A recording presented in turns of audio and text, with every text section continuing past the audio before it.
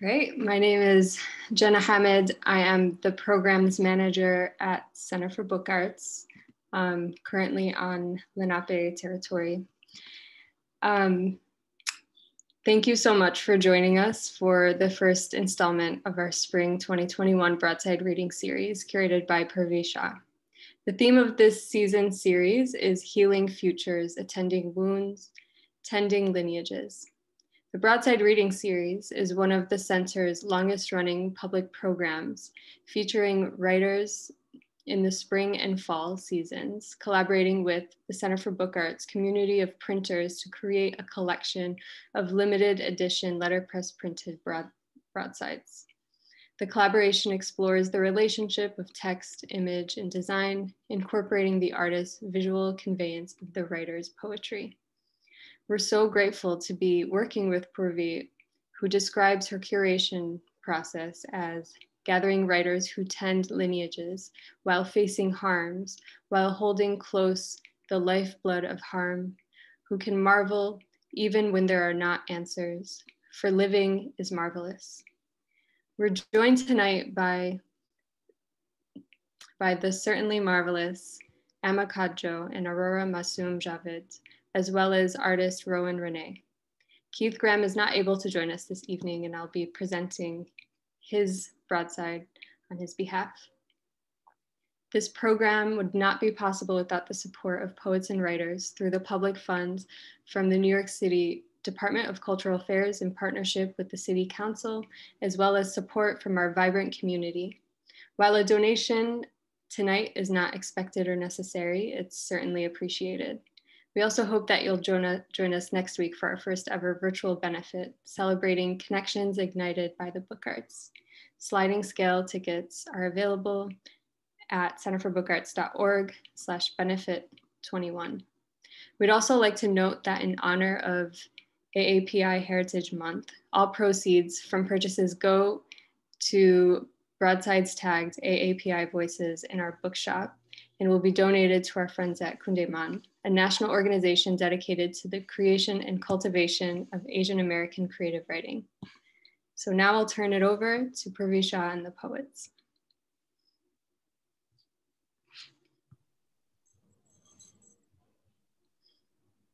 Welcome, everyone. It's a joy to be together here with you for Healing Futures. I want this togetherness tonight to actually feel like a presence. We will definitely have poetry, we will have conversation, we will have art. And first, I wanted to take an opportunity to root us where we are. I am joining you all from unceded Lenape and Canarsie lands in Brooklyn, New York. It is beginning to be spring here, though it is almost like full spring and I want it to be warmer. Wherever you are, I hope there are many springs and abundance.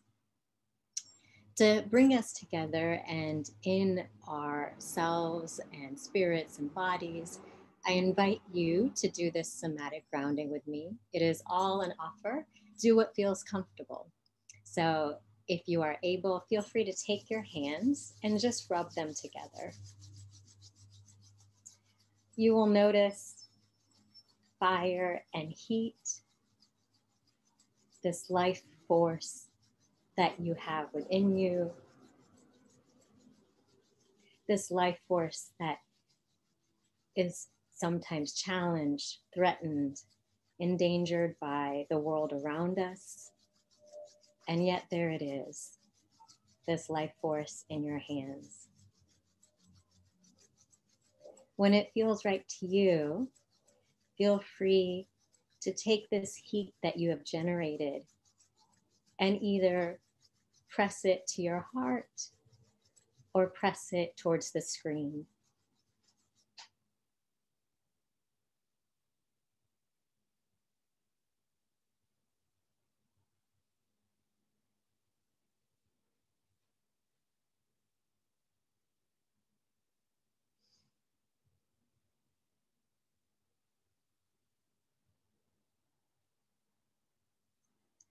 Thank you all for sharing your energy. Thank you for being here. Thank you for your presence. Thank you for your generations. Thank you for your ancestors. And thank you for you. I am so delighted this evening to have with us Codjoe and Aurora Masum-Javed to share their incredible lyrics and startling, brilliant revelations with us. I'm going to read a couple of my own poems, and then Aurora will read, and then Amma will read. But before they do, I wanted to share just a little bit about why I find them so marvelous. When we talk about healing, and particularly when we think about Amma's work and Aurora's work, healing is not an industry, but actually a reckoning. And when we think about Amma's work, I think about the patience and revelation she brings to it. As she talks about her poem Bearing Seeds, she says, I was only able to write a tercet in the evening before bed, and then one or two more during a day of writing. This became the rhythm. I had to listen for it to come at its own pace, sometimes interrupting my dreams. In one of my favorite poems of hers, Blueprint, she writes, when I rose, I left the print of a woman behind. There are so many women, so many ghosts, so many presences, so many prints. It would take many lifetimes to unravel all that Amma bears witness to, that brings to us, that brings forward, that excavates from soil into something that can also blossom. When she says in Thoroughbred, a clock doesn't know what time means. The horse has no words for yesterday or tomorrow. And the pain you read on my sloping face isn't real. Far from it. It doesn't mean anything at all. We have here before us in these words, not only the feeling of trauma, but a lesson in how to feel it, in how to touch it, and how to sense it. We have a reckoning of time. We have, in short, revelation. This kind of reckoning of time also happens in Aurora's poetry. I fell in love with Aurora's poems many, many years ago, partly because of my also obsession with time and general geek nature in that cosmos. In her prize-winning poem, Singularity, Aurora writes, I meet my mother in a bar. I am a glass of ice, and she is thirsty. Here, there is this imagined lineage of daughter and mother and grandmother. And Aurora writes in this poem, quote, she hates the sound of my voice, says I laugh like a wounded dog. I plug my ears and no one wins. Here, there is not a single story, but a multiverse. Time is not collapsed, but expansive. Even when the heart is collapsed, there is resilience that expands. Somehow singularity is also opportunity, is also presence, is both the wound and its remaking. Or, as Aurora writes in Portrait of My Mother as a Mermaid, I named you Aurora for a reason, light that should not be. I hope this evening that you will join me in marveling at the light that Amma and Aurora bring us, at marveling at the grief that they lay bare, and the ability for us to touch, to reckon, to feel what grief might not only be like, but taste like, germinate like, to be like light. Before I pass it off to Aurora, I'm going to read a couple of poems that are in conversation with their work. So these are a couple of poems from my recent book, Miracle Marks, and you'll see some of the interweaving of the themes. Beating her soul close, Saraswati reaches God and bursts into tears. Where the river pulls off red veil or living shroud, a tiger sparks in woman's breast. When no one is watching, the tiger learns to swim. It follows the river as river makes, as if there were no day nor night, no moons to keep mark. The river has nowhere to be, no one to carry, no fabric to fold, no burst to assume, no opinion to praise, no red blotches to whiten, no sleep to solitaire, nowhere to hide sore breasts, no need to compete. The black cloud for lavish rains, nowhere to go as it is always going there always going, absorbing curd of sea, absorbing salts off a girl's thigh, blood off a woman's smile. Forgive your smeared compound, layer for your cramped scrap, piles for everything that is usable, this stack of your own future limbs. You want the power to turn a trident into a spoon, your hand as the first cup from which a toddler drinks. You believe you can talk to river, calm it down, reason it. Woman, have you not learned? You may birth your ruler. You feel every destination but perfection in this lifetime. Your sore skin as moon origin, as bountiful contamination. At rivers gather clumped fabrics of you. Measure 21 feet, measure 27 feet. These waters, how they bear scar rings, tried wombs, incarnations that could never be seen. After encountering tiger, I spun my destiny as only water can, moving without moving, being without breaking whole. My lifetimes are prowling since this river conceived. Women rip around me, keening longings, tiding hopes. Mark the streaks of my salvation. These spilled wants, come apart, come home. Mark the blood of my limbs. Once they were river too.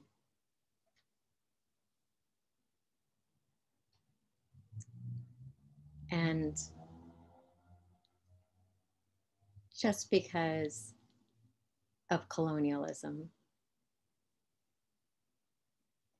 Saraswati nods to the white man who, after hearing her liberation poems, embroiders dowry.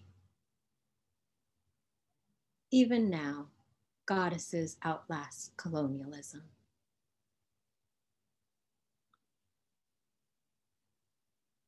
Thank you again all for being here this evening, and I pass it now to Aurora. Thank you so much, Purvi. That was, my heart. My heart is so full. I am so grateful to be with all of you. I'm so grateful to be reading with Amma, who is one of my all-time favorite poets. And so I feel like very, very lucky. And to be part of this magical project of making poems into broadsides. So thank you, CBA.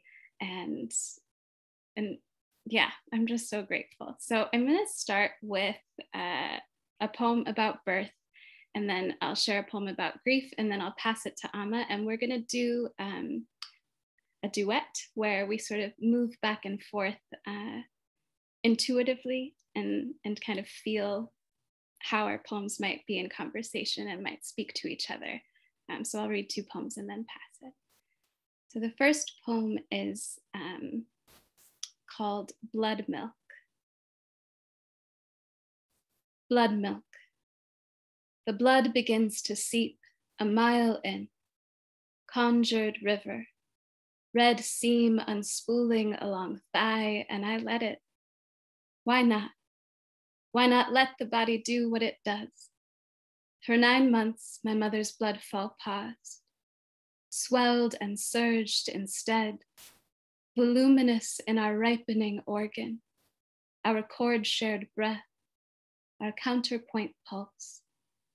Beside the creek, my blood stains stone, and I am grateful to exist. 33 years ago in a hospital in New Jersey, a woman who looked something like my mother wrapped her fists around the ragged rails of her breath and pushed. For 3 days, alone, mind morphine bleary, death her nearby companion. How long since he'd beaten her? This is how we are born. Skull splitting contractions and then beginning. She gave the girl a name, round and fertile, electric and unlikely.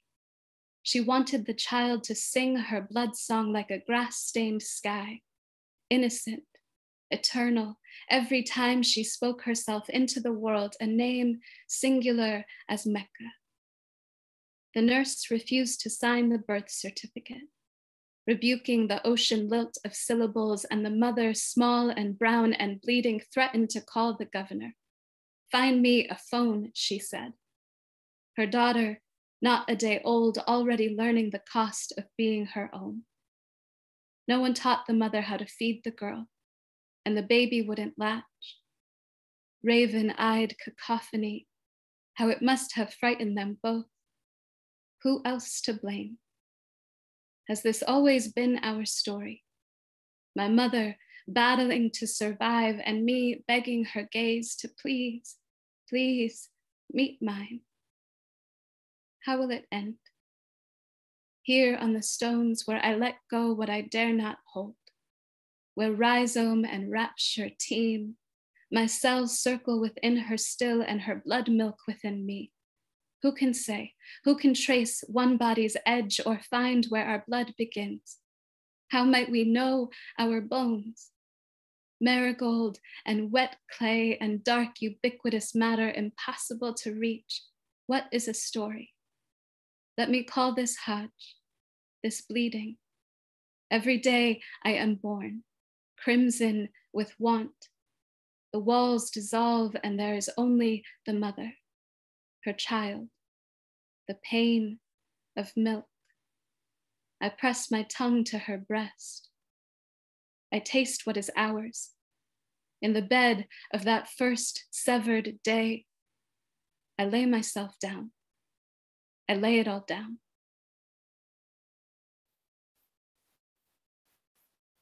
And the second poem is called The Bridge, the Gate. I have to scroll. I have been working on a manuscript and it's now it's like 90 pages. So it takes a long time to find things. The Bridge, the Gate. The patrolman approaches slow.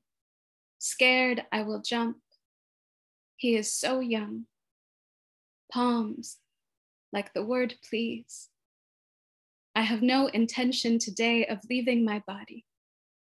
I've paused only to watch the surfers collide with the Pacific. Strange symmetry, what the wave gives, what it takes. Where one bails beneath the break, another glides to shore. See, I want to say, we live. Every poem contains the dead, creatures worrying the bones, buffalo, elephants, men. I have a habit of avoiding funerals. Instead, I pretend, I keep, play Scrabble with Rangananu, her nose too close to the board. She never says, all my friends are dead. She never loses her sight. Her words never collapses into coma, then gone. Listen, how Brian still calls Jessica's. giddy spring kiss another boy's lips. I never pried about the girls.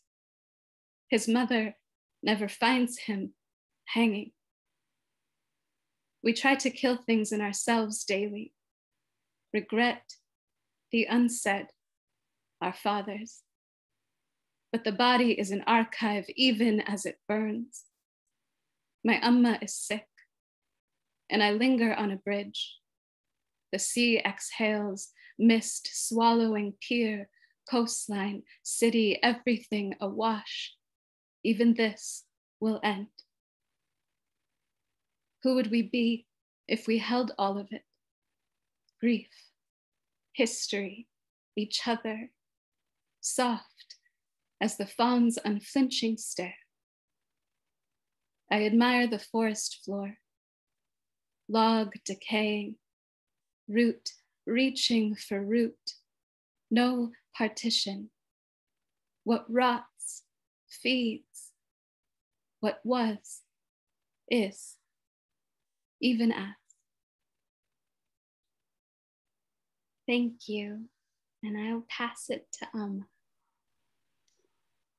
Come on, y'all. I don't even know what to do. Like, it's really good. Aurora, amazing poems. Oh, and Purvi, just such gorgeous work, such gorgeous opening. And I feel so like tethered to everyone. It is a blessing to make a space real. And I just so appreciate everyone's presence and presences.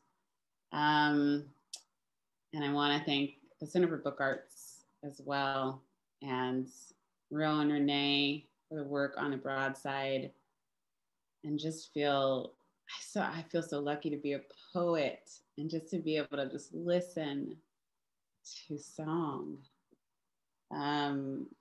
So, you know, Aurora starting with Blood Milk reminded me of this long poem, which is the title poem of my forthcoming poetry collection. So I'm gonna read that in response. It's called Bluest Nude. 1. When my mother was pregnant, she drove every night to the Gulf of Mexico. Leaving her keys and a towel on the shore, she waded into the surf, floating naked on her back, turquoise waves hemming her ears. She allowed the water to do the carrying. It isn't true. My mother lived hours inland, and her doctor prescribed bed rest. I want her to be weightless, belly up and moonlit, or filling a bathtub with hot water and stepping gingerly so as not to slip, easing herself into the cramped tub rimmed with dirt from her husband and son, soaking for as many minutes as she could, savoring the water as it turned cold. 2. In the news, there was another incident. If I describe how the officer treated the young woman's body, I am also describing the color of her body. Let me refuse simile. I do not wish to write it. 3. In the flower of my body, blossoms belonging at last to me, sovereign place where I am no one but myself, peony and cracked vase, weeping beach and spiraled shell, siren, matron, Jezebel. A rush of bees enters me, and I am not stung. Petals unfold in night's bluest hymn. 4. The blue swimming pool, the blue in a record's groove revolving, the pink hydrangea turned powder blue, glory of the snow blue, blue, black blue, the blue of a bruise, wild blueberry blue, the blue you pick, the blue you choose, the blue that bucks us like a bull, the blue bowl full of lilacs, the blue that falls as tufts of hair from the barber's chair. The blue sun makes the blue shade of a yellow pine, television blue, cadmium blue, blue twisted into the spools of your DNA, forking into two directions, blue darkening your knees, the blue you missed because, though it almost killed you, blue was, for a season, your home. 5. There was another incident. If I describe how the officer treated the young woman's body, I am also describing the color of my body. 6. Then the last piece, a solemn veil lifted and tossed to the floor. I know the history of my body is a pair of hacked off hands playing the piano. Day after day in the artist studio, I smell the melon's ripe decay. I draw a second body, then a third, and so on. My bodies reveal nothing and conceal nothing. Pin-up beauty, runaway, Venus of the circus act, night walker, wet nurse, odorless, reclining nude.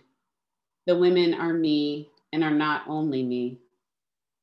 Ours are the only eyes. We construct our seeing as clay or wood into figurines of air. We perceive their shapes and uses just as wind is seen by watching leaves. These are the paintings I make of myself. Art is drawn on the cave of my body.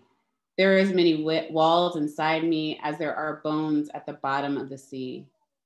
It matters little how small I am in the pool of another's eye.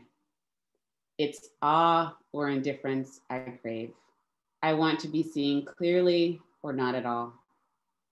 The moon is an eye flung open, useless without a pupil. It soothes me, this not seeing. Painters have gone blind staring at the sun. At the center of a hurricane is an eye in the midst of which one believes the storm is over. A woman's face can break, fall as quickly as night. Sometimes when I cry, all the eyes which are mine, painted, sketched, photographed, begin to shed blue tears. I catch them with my hands or with pots and pans, or let them fall as drifts of snow. I eat them by the fistful. When you look at me in our most intimate exchanges, you drape my nakedness in a fabric I neither sewed nor bought. You pin my beauty with a tack against a wall, or me against a 4-poster bed, thighs splayed, nipples spilling spoiled milk. In every light, the fact of history strips me blue. These are the conditions. The point is to go on. Drawing myself as water from a well, I can no longer believe in an innocence that was never mine. It is impossible to draw a self-portrait without the other women figured onto my flesh like barnacles fixed to a gray whale. I am rough to touch. I am the yellow song of a blue pain. The women and I walk a tightrope of night. Our eyes adjust to growing darkness. We make of our vision knowingness. It's love the women and I make. Love fashions our sight. We drink from the waters that were once snow. We are quenched and we are thirsty. Thank you.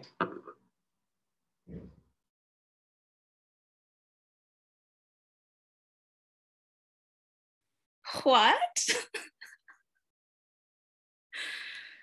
Oh, thank you. Thank you, Amma. Because you read a long poem, I'll also read a long poem that is considering water. And it's new, so it's a draft. It's definitely not finished. To water we return, for the daughters who are mothers and those who are not, for Nora. We watch the image blur and morph like silver schools of fish, ultrasound wand drifting inside you. Honey, the doctor says, breathe. She searches for a heartbeat, your hand in both of mine. You've been here before. You've lost the pregnancy twice before. Silence, monstrous ghost. This time, she finds it. 0.38 centimeters. An ant, a tiny pea, a white speck pulsing.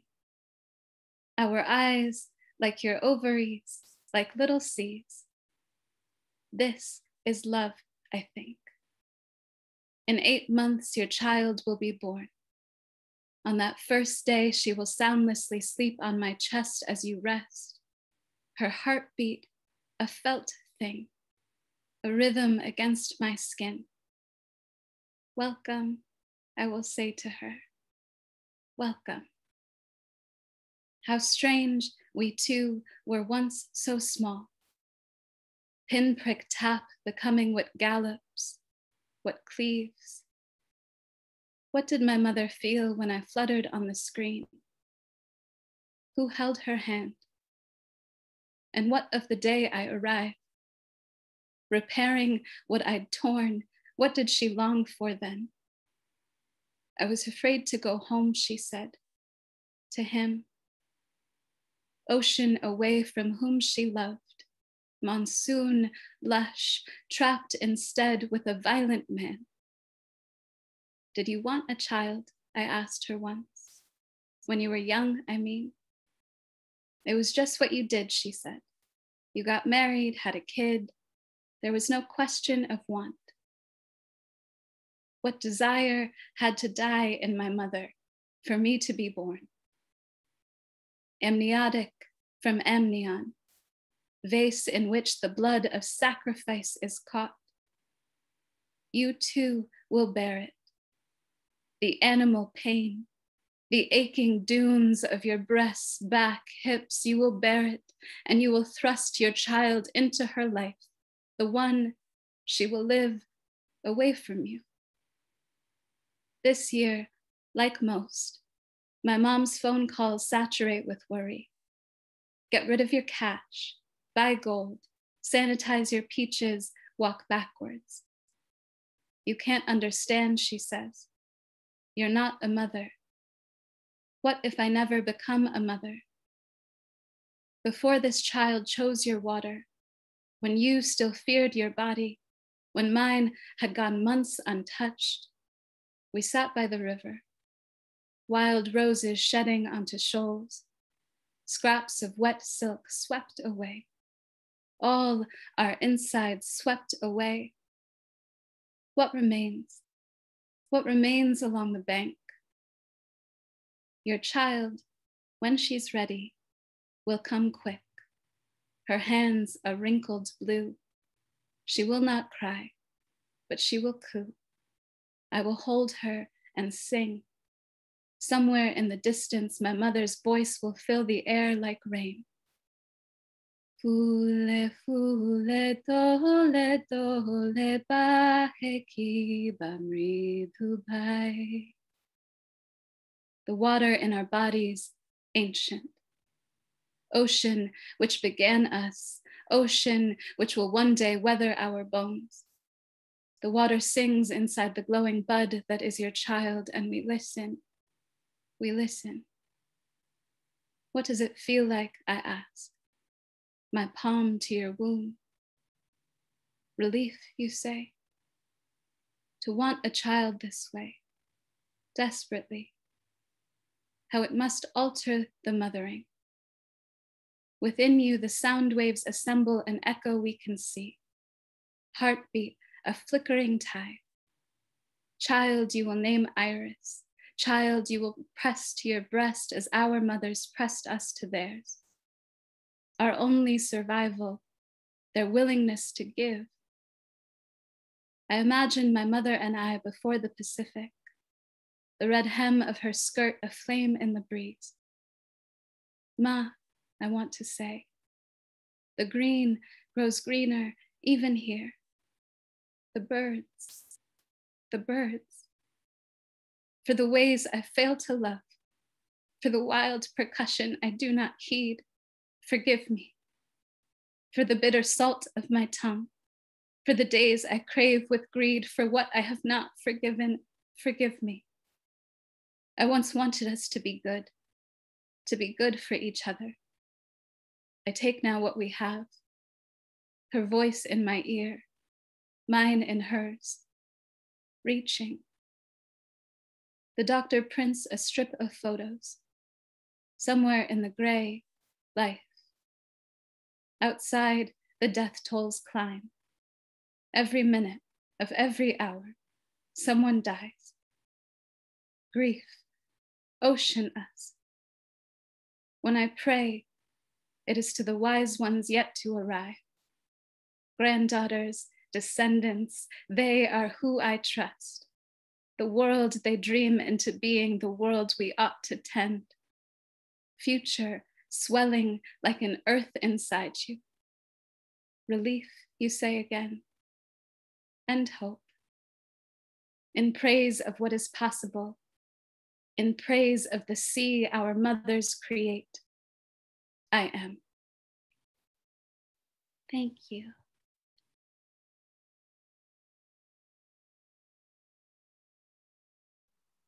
Thank you.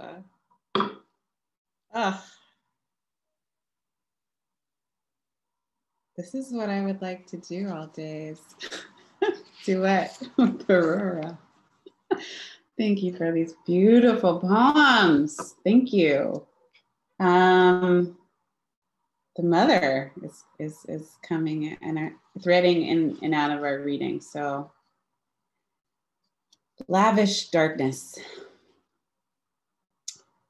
My mother raised me to take what I need. From the wind, I take hunger. From hunger, lust.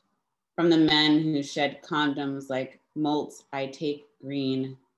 A plant I have trouble keeping alive. A hammer from my father to build or dismantle. A cup of nails glittered with rust. From my sisters, I take a milk bright bone. Architecture of my dreams.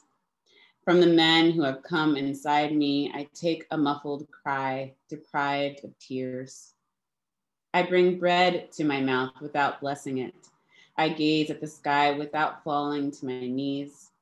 From the apple tree, I steal a pale green apple.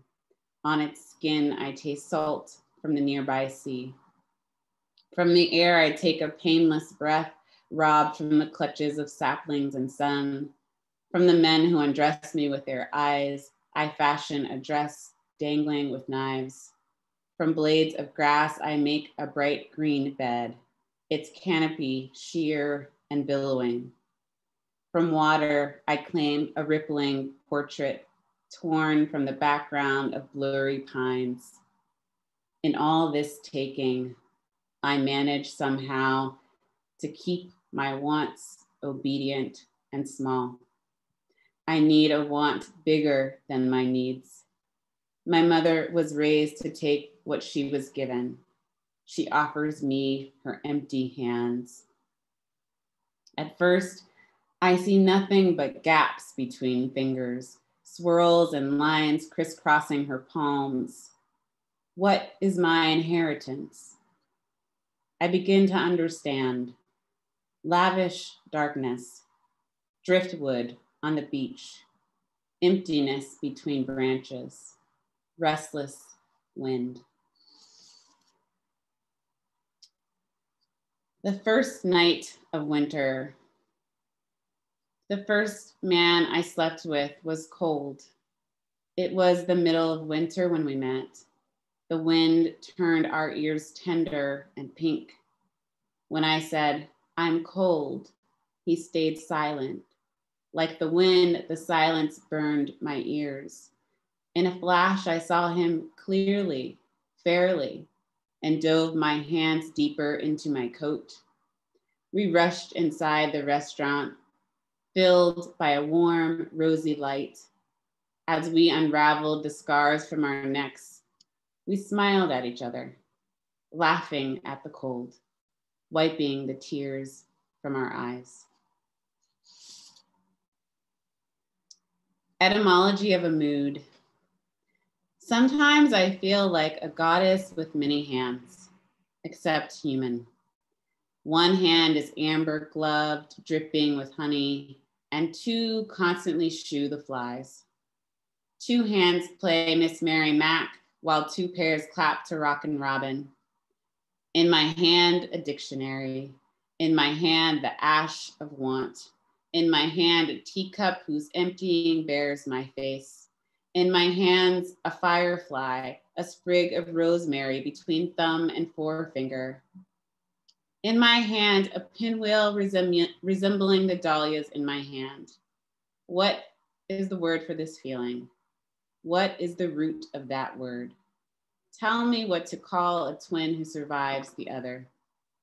Not widow, not orphan, and why light defines a shadow. Tell me what year the sun will fail, or when the word moons began to convey the passage of time. Sometimes I fall asleep petting my hair with 6 hands. By now, all the hairs in this house are mine. At night, I hear the spider's velvet legs crossing the web that, if disturbed, will stick to the fingers of one of my hands. My right hand holds a bell, the left hand rings. The last of my hands, I am ringing. Thank you.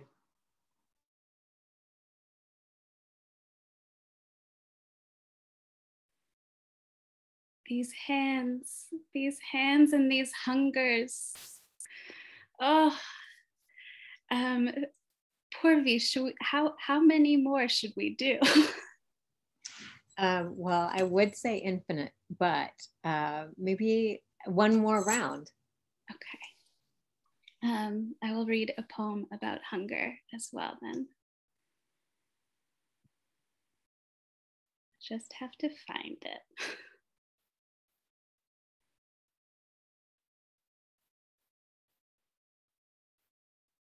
So when I was working on this poem, I was thinking about augurs, who were priests that observed the signs of birds in ancient Rome. Murmuration. There's so much in this life I don't know how to fathom. So I buy dead women's skirts at estate sales, croon that country song about murdering your husband. I've dated so many white men, it's become pathological. I'm exhausted by my seasons. After insisting on a 5th gin, the stranger pinned me in an alley, and I liked it. I didn't wonder, who will his sons become? This morning, fog haloed the neighborhood, veiled the empty lot and its dented no trespass sign. I want to go where I please, obey hunger's exquisite cleave. With no one to touch me, I fuck myself against a wall. Rose quartz dildo and my own soft hand, I come so quickly I think I must be God. I've always wanted what isn't mine to have, the white mother in the movie. I trip over the power line scrawled thick across pavement. Wind ravishes the black tarps nailed to each gutted roof. Maybe this world wasn't meant for us, but we make do. Even in her illness, my mother paints a canvas a day, her hands quick as her mind once was. She believes she can, and so she does. I want to be my mother's daughter. My mother wants me to be my mother's daughter, but I am a slow beast and still running. Each march, a ragged inch of my heart falters. A year older, another year without the love I fear I want. And what if it never comes? If I never have the house in the woods, the daughter, the mischievous possum in the yard. What then? What will I make of my leftover life? The spotted hawk rides the wind, legions above our fallen lines. Crows pepper the ruins, the starlings swarm and spread. You like them birds? A neighbor calls. I do. I do. Even they are bound and reaching, alone and with. This is all I am. This is all there is. Into my one hallowed name I walk. And then I'll read one more. What language can break? I write what may destroy us. The colonizer's mouth robust in mine. Our past twisted like a sheet. I can't remember the book I came looking for. And every time I talk to my mother, she's lost something old. Memory torn against throat skull, mouth door, headscape. She used to trip against English this way. For every misplaced noun. Telephone, stop sign, power. I demanded she find it. Object hardened into syllable. I demanded she build the bridge. As I lounged on the other side, American terror. Articulate your desire, I didn't say. And now she can't.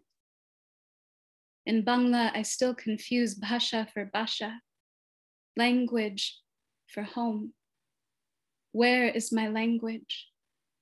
When is my home? Kalke, both yesterday and tomorrow. How will we remember our future? At 5, I refused my first eloquence. No one talks like you. Who would I be if my mouth could stand expansion? What girl in her might I know? What woman in myself? Oh, what English cannot bear to sing. Thank you. Thank you. I want this book. Please. Please. Thank you so much. The canvas reminded me of this poem called Poem After an Iteration of a Painting by Lynette Yadom Boache, destroyed by the artist herself. A few times a week, Yadom Boache painstakingly cuts oil paintings she believes aren't up to snuff. Instead of repriming the canvas, she reduces it to 2 by 2.5 meter pieces. She begins again. This isn't an Ars Poetica. Once I made love in daylight. It was a Saturday or Sunday in November or July. My lover and I stumbled toward the bedroom, turning our mouths and our stalk-like waists. I don't remember if I undressed myself. The edge of the bed felt precipitous. I've forgotten almost everything about that day except the competing limbs of kissing, walking, fucking, how confused my feet were until at last they did not touch the floor. It was my fault. I wanted so little. This is not a love poem, not a catalog of attempts. Yadom Boache doesn't set her figures in time or place. They are composites of photographs, magazine cutouts, and the occasional life drawing. She doesn't call them portraits. When she scissors her failures into unmendable bits, she aims to deter scavengers and thieves. In the room where I write this, my hands smell like ginger gold apples. For hours, I've been looking out the window, staring into the hallway we took to my bedroom. I know the sky is a blue wall. I know the walls were sky blue. Memory paints them yellow. I'll keep this revision. The rest I've thrown away. After a year of forgetting, now I will learn how to tie an apron and unclasp my bra from behind. I will become hard like a moss-covered rock. I'll be stiff as a nightgown dried on the line. When the pond freezes over, I'll walk to its center and lie face up until it is May and I am floating. I'll become an anchor pitched skyward. I will steer chiseled ships, spinning fortune's splintered wheel. I will worry over damp stones. I will clean ash from the Madonna's cheek, using the wet rag of my tongue. I'll make myself shrine-like in porcelain. I will stand still as a broken clock. I will be sore from lovemaking. I will become so large, my hair loosened will be mistaken for the swallow's cave. After June, there is a year of forgetting. After the forgetting, antlers adorn the parlor walls. Then it snows, and I'll be coarse. I'll be soft as my mother's teeth. I'll be sugar, crystals, and feathery snow. I'll be fine. I will melt. I will make children from office paper. They'll be cut from my stomach wearing blank faces. Bald and silent, they will come out of me, triplicates holding hands. I will smooth their foreheads with a cool iron. I will fold the tepid laundry, turn down the sheets, then sleepwalk along the Mississippi until it is ocean and I'm its muddy saint. I will baptize myself in silt in December. I will become a pungent earthly ball. I'll pillar to salt. I'll remember the pain of childbirth. Remember being born.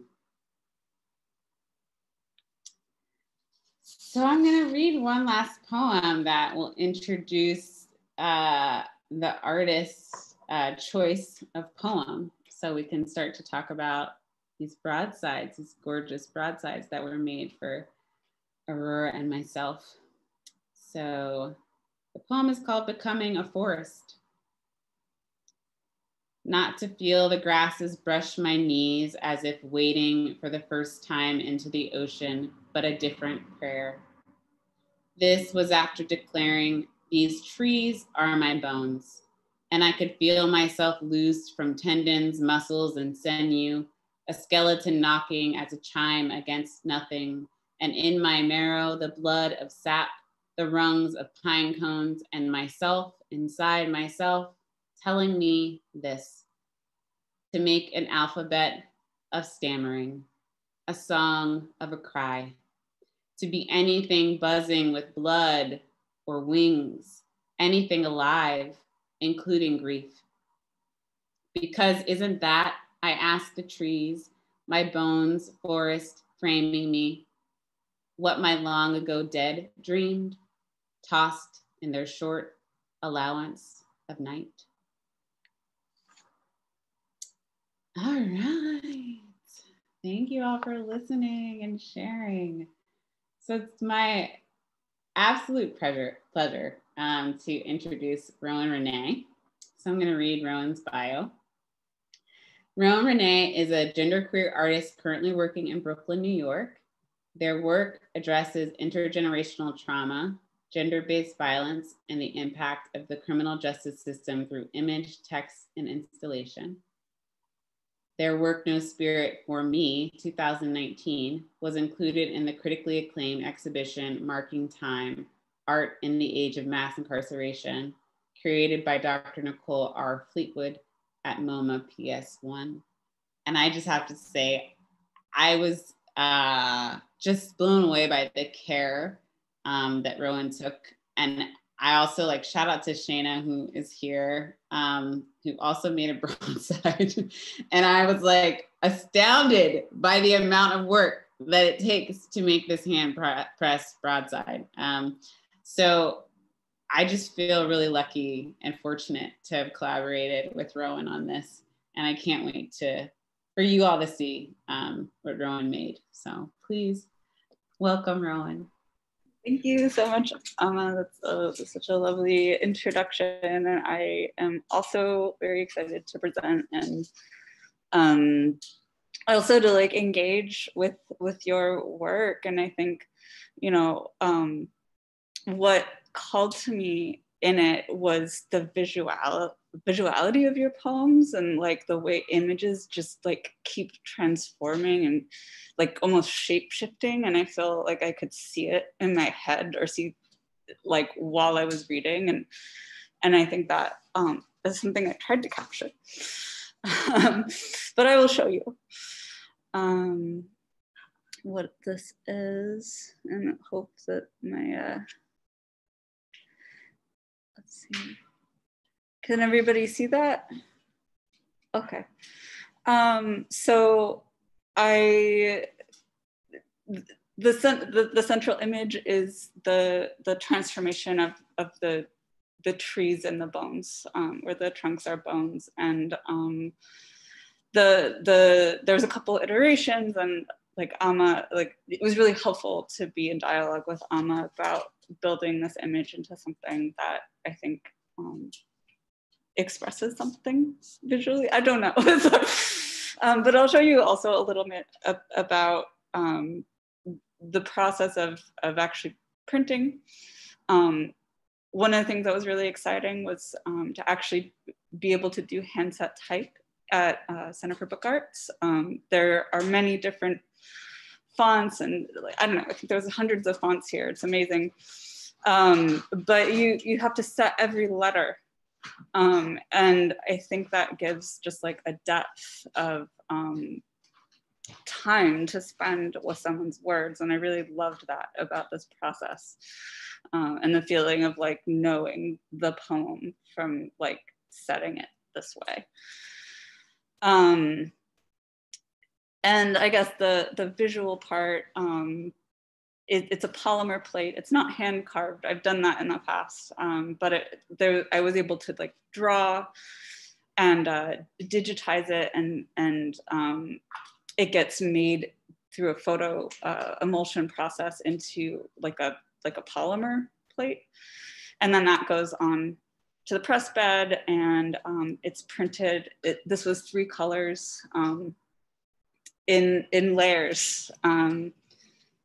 Yeah, so this is the poem all set in the press bed. Yeah, so if you have any questions, put them in the chat, and later I'm happy to answer. And I can turn this over to Jenna, who's going to present Keith's work. Thank you, Rowan. Thanks for sharing that. It's amazing to see the process. It really is astounding to see the transformation and the interpretation of the poem. So I will be presenting on Keith Graham's behalf. Keith Graham is an artist and educator born in Bend, Oregon, and currently living in New York City. Keith's prints, installations, and artist books combine crisp representation and casual experimentation to address themes including elegy, memory, place, and emptiness. His work is driven by close observation of his surroundings and reflects a fascination with details of everyday life, drawing from sources such as personal history, the built environment, song lyrics, and conversation fragments. He currently is involved in a long-term collaboration print project with the Virginia-based artist Dean Das entitled Dimness, which concluded in fall 2017. So I'm going to share some images. So this is the process. Oh, and I need to read his description too. I'm going to read it while I flip through these images.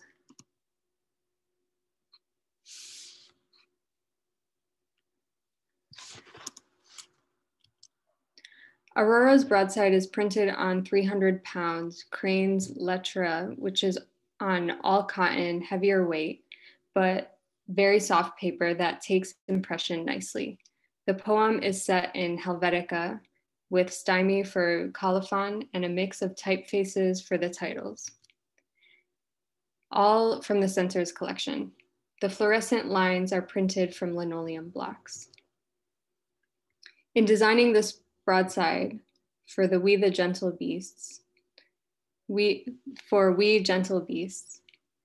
wanted to respond to the earthiness and sense of movement in the poem.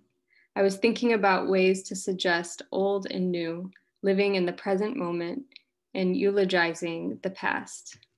Points of inspiration were French title pages, which are strict in their alignment and often feature a beautiful mix of black and red inks and playful 20th century designers such as Ettore Statas and Nathalie du Pesguer. To me, the decorative letters used in the title, particularly the more Baroque ones, almost become an embodiment of the poem's protagonist. This is the handset type that Keith set.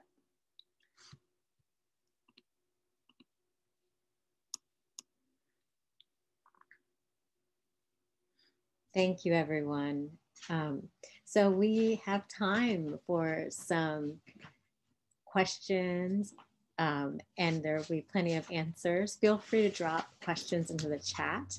And I just wanted to start off again with gratitude to all of the artists here, and also to Jenna and Devin and the Center for Book Arts team for making possible this collaboration of art and language and feeding really this connection, because art is not just an individual genius practice. And so we also wanted to embody that in the way that we did our reading today.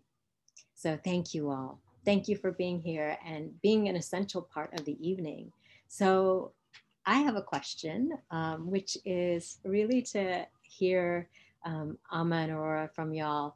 Like, who do you kind of feel is your conversation partner as you're working through these poems?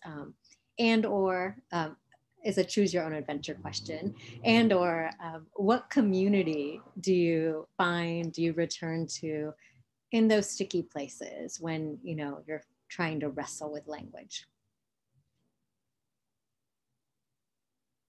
And I will go on mute until the motorcycles pass. We can both come off mute.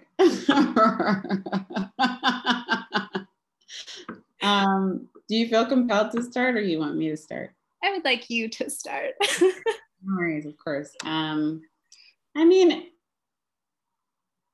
I think in that poem, Bluest Nude, I mean, part of what it's reckoning with is like, I am not only ever me. That can be like liberating, and that can be oppressive. But in the sense of like, there's always a community with me when I'm alone writing. And that is like ancestral. That's people who I return to.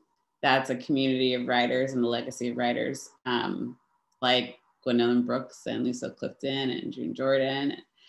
And then the contemporary, like my, sisterhood. And all of those people are present. And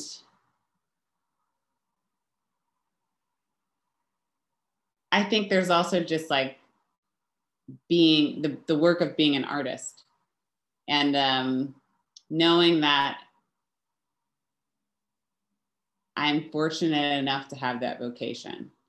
And so even if I don't know someone, or even if they're dead, they're a part of my life and a part of my circle and a part of how I continue to exist on the planet. So I'm in conversation with all of that, including the trees, including the trees. And I guess I really can't stress how fortunate I feel to be able to be a poet. I mean, no one's making me be a poet. I get to sit down at a desk and write and think and help. It helps me exist in the world. It helps me feel compassion and connection to the planet and to beings and creatures and to humans. So yeah, I feel connected to Aurora, for example, even though we've never met. And all of this is just like a river that I get to dip into and contribute to. So that's what I would say. I love that. I live near a river, and so I think, yeah, trying to be in conversation with movement, the seasons, the land, the bodies of water, listening. I think listening is like the thing I want to do most in the world. And I think that I write in order to figure out how to live better. So the questions are often about reckoning with history, about love, about my mom. She's a single parent and I'm an only child. So our relationship is sort of the way that I learned about the world and about power and violence and love. Mm-hmm. And I think too, like, when I think about lineage, I often think about the future and about who's to come. I feel like they are wise. Like, I feel like I hold a baby and they talk to aliens, you know, there's this strange and magical knowing. And they are like amphibians, right? They lived in a water world and they come out and they breathe air, and it's impossible, but it is how we exist. And so in that vein, I think that I'm always in deep conversation with my friends, because they are the family I'm trying to build with over and over and over again. And yeah, they're the ones who teach me how to love better and how to live better.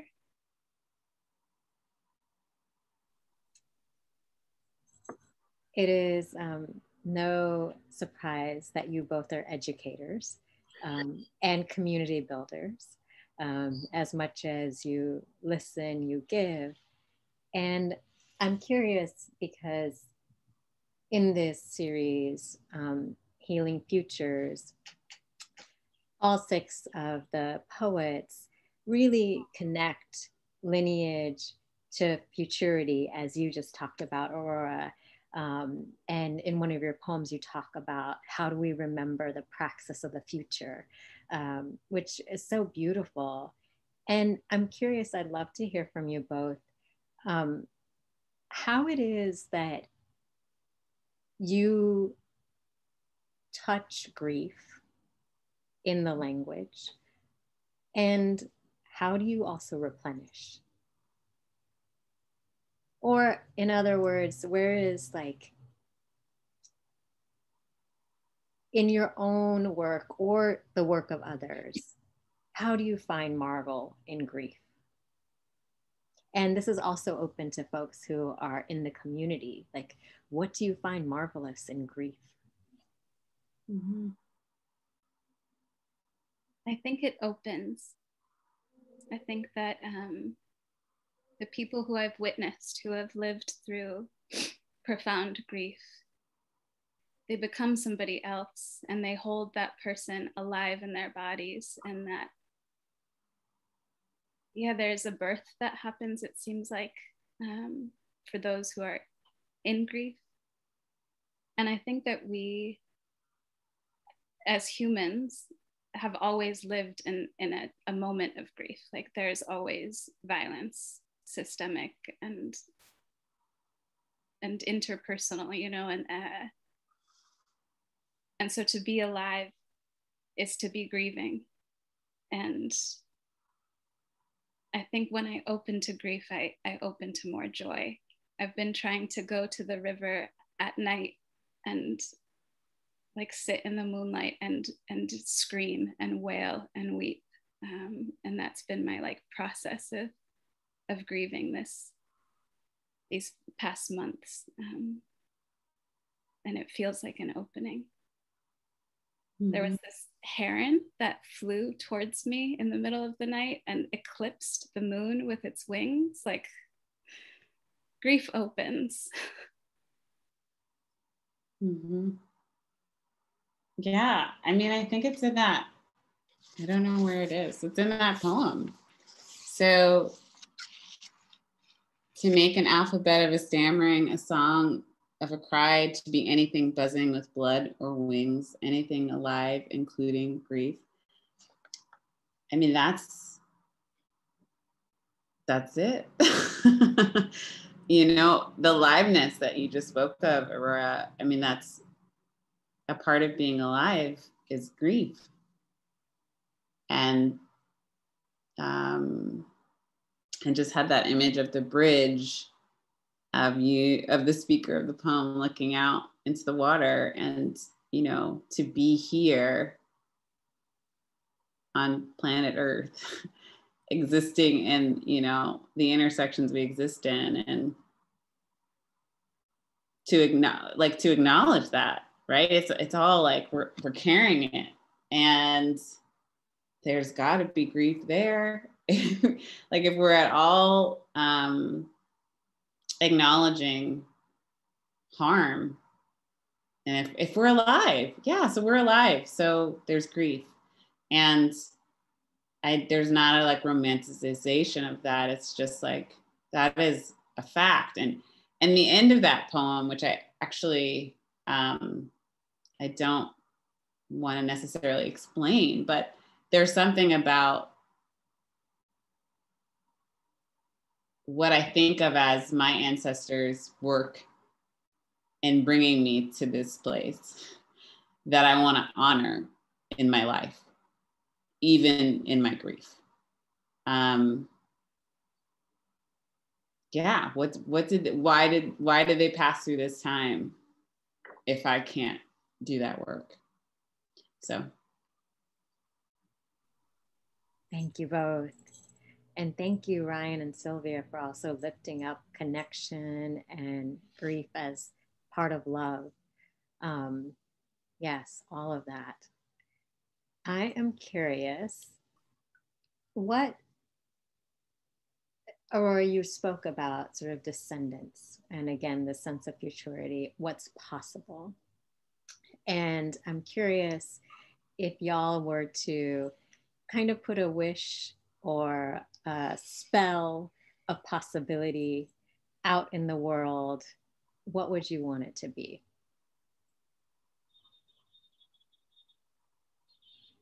The end of domination. Mm-hmm. Yeah, I was just thinking about the river that you visit, and the trees that are my friends, and like a connection to earth, and to a pace that is aware of the sun crossing the sky. So not a machine pace, not a computer pace, but a being pace. I mean, that would be my wish, that we could have more of that we could return to that. Yeah.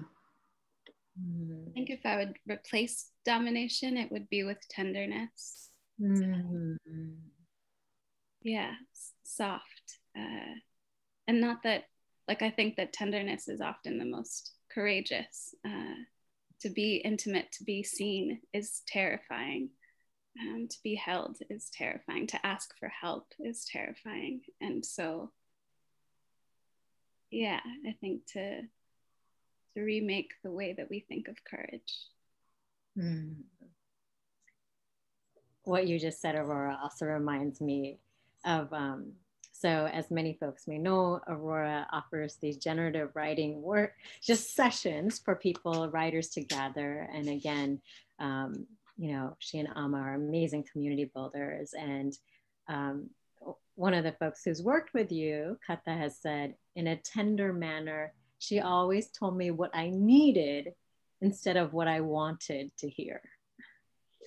And I love how you embody that tenderness that you hope to see. And I think when I reach both of your poetry, I feel exactly that too, that there is a tenderness that I have been longing for that is now embodied here. So thank you both for the gift of your poems. I want to give everyone a chance to just shower some love in the chat. We are going to end with poems. So before I do, I wanted to let you know that even though we will have a final set of poems from Amma and Aurora, that there will be more poetry in this series coming up. We will have Healing Futures, Ghosts of the Future in 2 weeks on May 20th with Zakia Henderson Brown and Heidi Andrea Restrepo Rhodes. And that evening also will be just full of echo, full of sound, full of question, full of inquiry, and full of radiance. So I hope you all will come back that evening as well. I'm going to pass it over to Aurora and then to Amma to close us out with language. Thank you. So I'll read 2 poems to close. The first I'll read is the one that's in the Broadside. And then I'll read a love poem about my friends, because that seems right. So the poem is called We Gentle Beasts. And it's thinking about the bees. Just have to find it.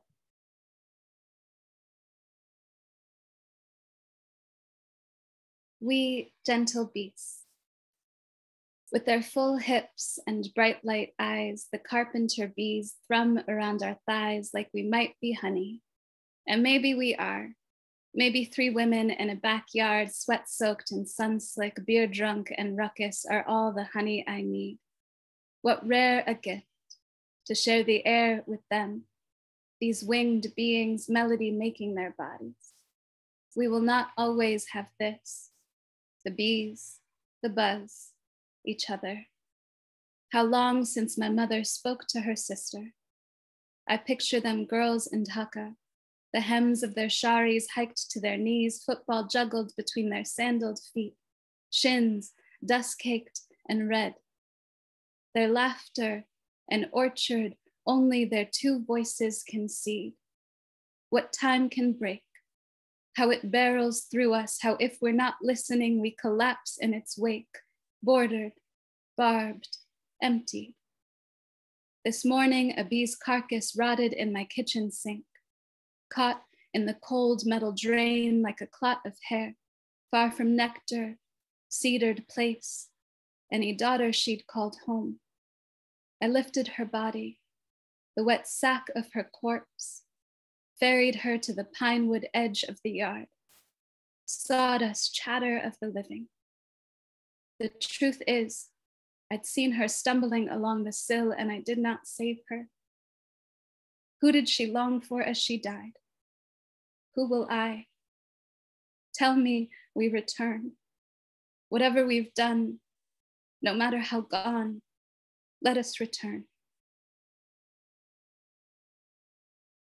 And the next poem is called Taproot, which is the central root of a tree.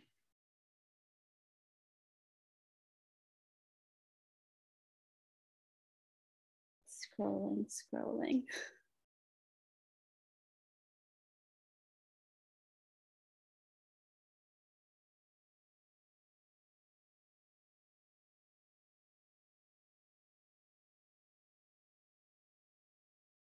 Thank you for waiting.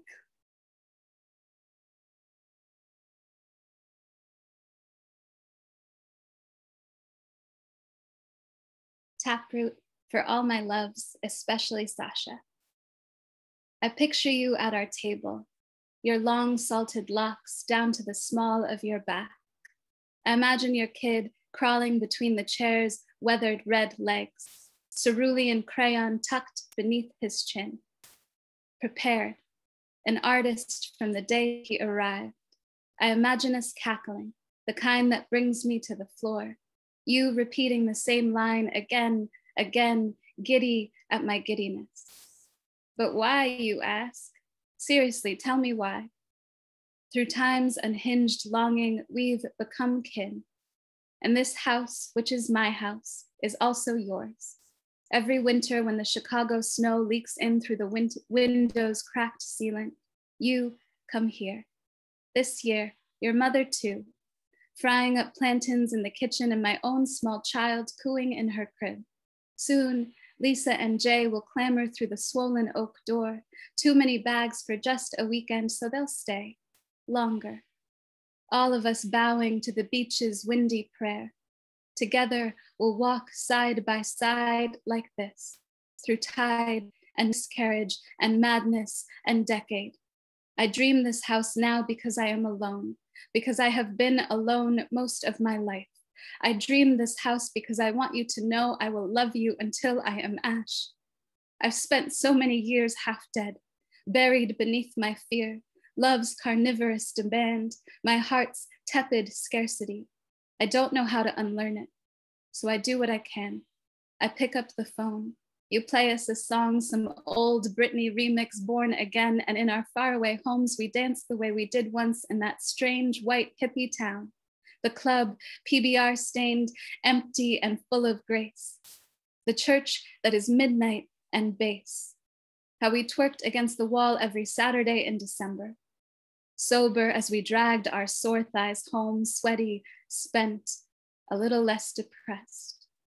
We may never live in the same city again, but we will be a family, whatever shape that takes. We will eat and fight and weep.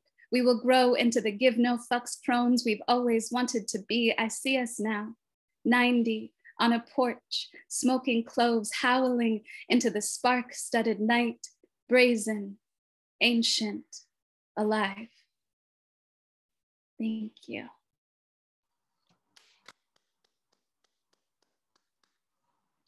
Thank you.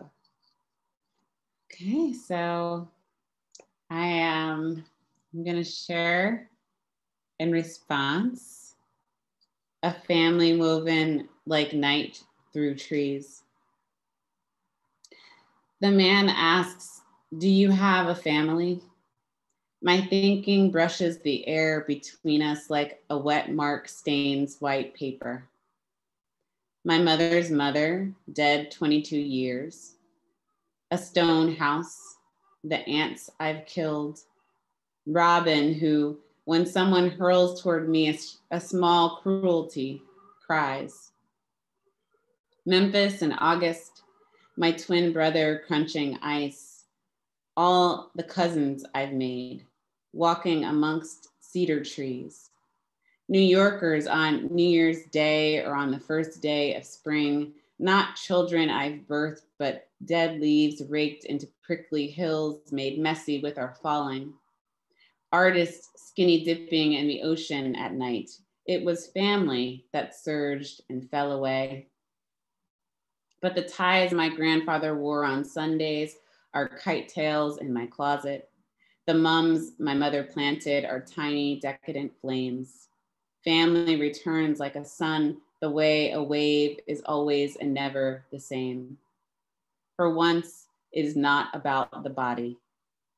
I listened as my friend's urge to kill herself grew clamorous as a field of bells. She stank of it. Her voice reeked, streaked with ringing.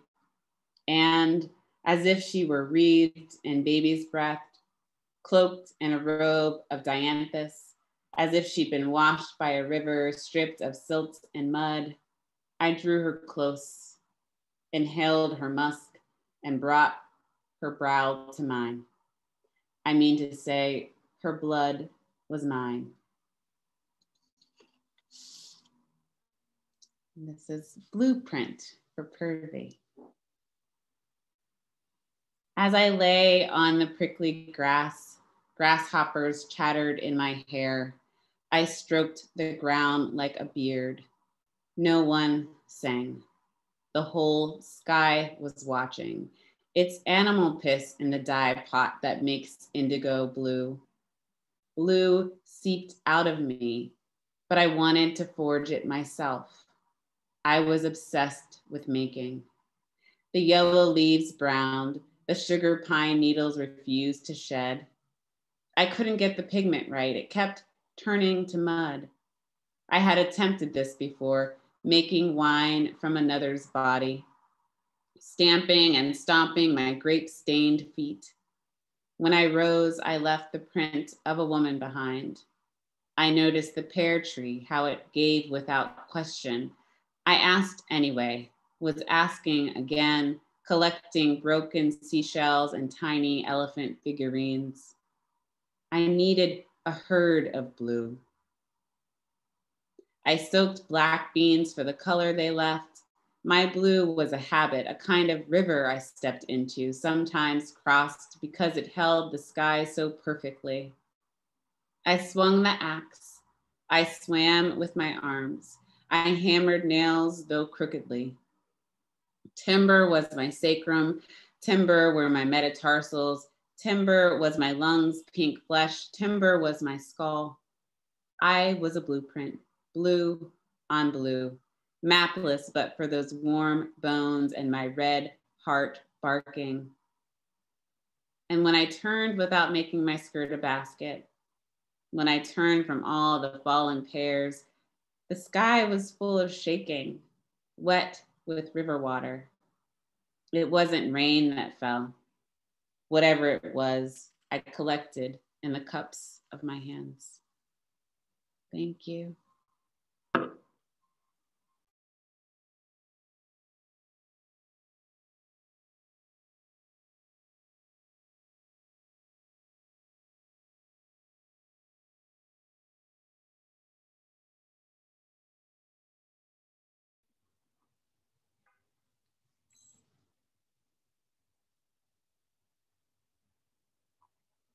Thank you, everyone, for being here. Have a beautiful night with the cups of your hands.